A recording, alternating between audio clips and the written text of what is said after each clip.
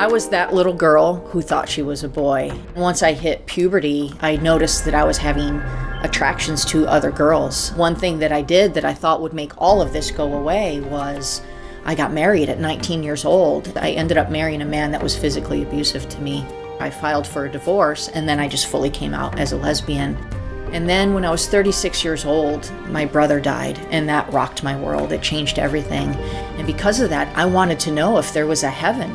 So I, along with my girlfriend, cried out to God and just said, God, if you're real, will you show us? And if the way we're living is wrong, will you show us?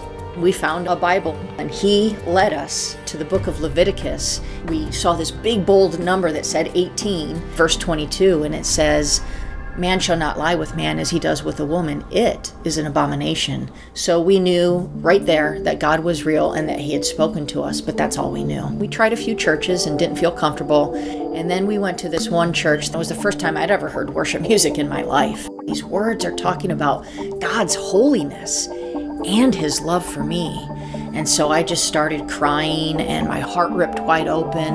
And I was able, because of the worship music, to receive the message that the pastor was giving. And so in January of 2003, I prayed to receive Jesus Christ as my Lord and Savior, and I surrendered my life, including my homosexuality, completely to him. And right from the start, God started pouring his love into me.